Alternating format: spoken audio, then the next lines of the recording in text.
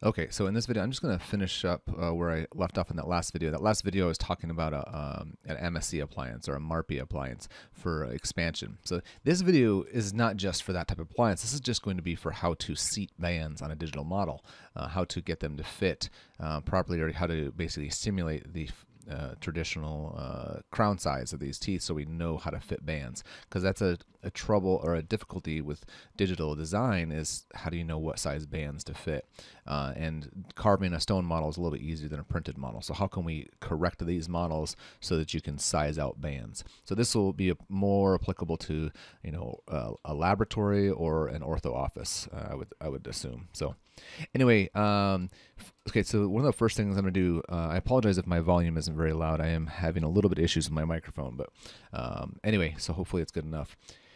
First thing I'm going to do is this is my model, and I'm going to duplicate it because I always like to have a backup in case, I can always reload the same model, but I'm going to duplicate it. I don't need to show these guide pins anymore. This is irrelevant for this video. One thing I will show you up here is if you go to View and go to Orthographic View, notice that what it does, everything looks really weird and awkward. The mouth looks different. This is how you see a patient. It's a matter of perspective. So it's like a tunnel. Orthographic, everything is sort of flattened out. It's hard to describe, but I noticed that when I moved the model around, I had the same perspective of all things, of all teeth.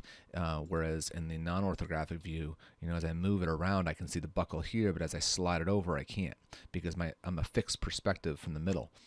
That is natural. That's what we're used to, using our eyes in a fixed spot and looking outward, which is good, from a cosmetic perspective.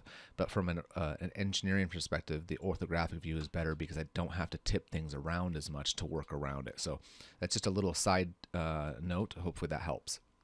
Okay, so I'm going to focus on this this molar right here. Okay, so what I'm going to do is I can, you could fit a band to the buccal and the lingual, but ideally the band is going to be slightly subgingival.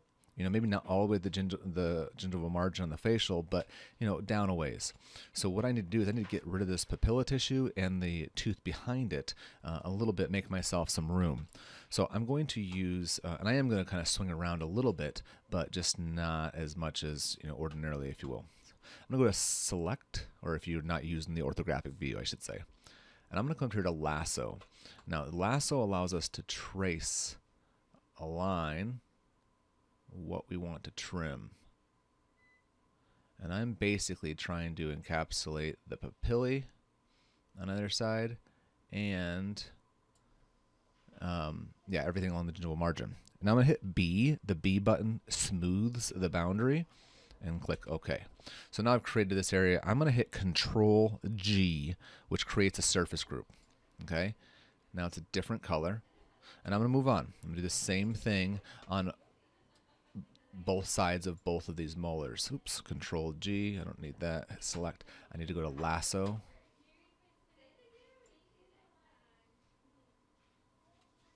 This doesn't have to be perfect, but the closer you can get, the better off you'll be. Okay. Once again, I'm hitting B for boundary, which is under modify, I believe. Yes, smooth boundary. And then I hit accept. And then I'm going to go to modify, create face group. I'm using shortcuts, but normally, but I just wanted to show you where those are. So now we're doing the same thing on this one. Hit select, lasso. Oops, wrong tooth. I'm trying to work on this tooth. Select.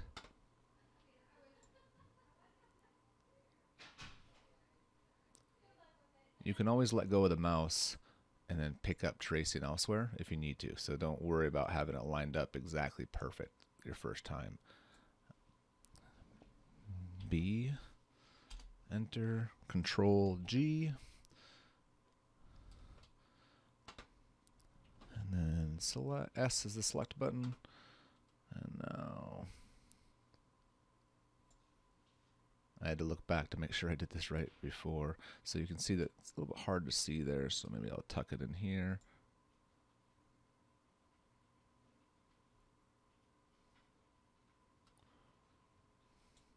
we're going to be obliterating the adjacent tooth, so just be aware of that. You'll know it by the end of the video before you actually do this yourself. But B, that's fine. It came up here a little bit higher than I'd like, but it's okay. In fact, I can come and I can hold the shift button and just de-highlight a little bit of this. Notice that it actually did create a surface group in there, but hit B again, smooth that out. And now hit Control G. All right. I'm getting rid of this one. Control Shift G will remove that surface group. All right, so now we've got surface groups for all these areas. That's the hardest part of this whole process. Because now, and once again, let's duplicate just so we don't lose our work.